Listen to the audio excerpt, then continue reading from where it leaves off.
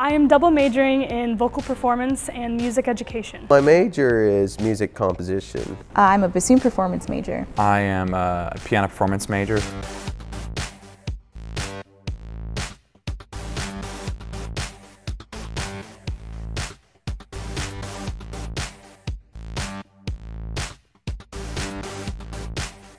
The faculty. The faculty. The faculty, the teachers. All of the faculty are really willing to help you out and they really want to see you succeed.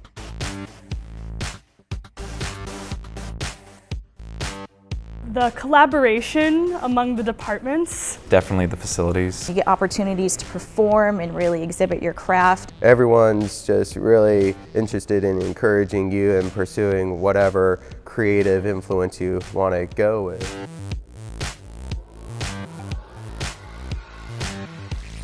I do. I feel that the professors really helped me gear up for graduate school. I was able to win an assistantship, and I think it's because of the professors here. They were able to really help me out.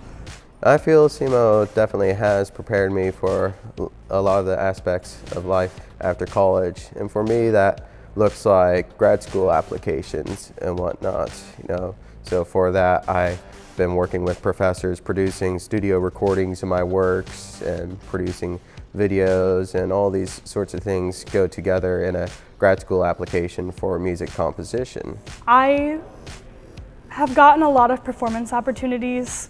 I've gotten to understudy one of my own professors. I've gotten to be a soloist for an oratorio, be a lead in an opera.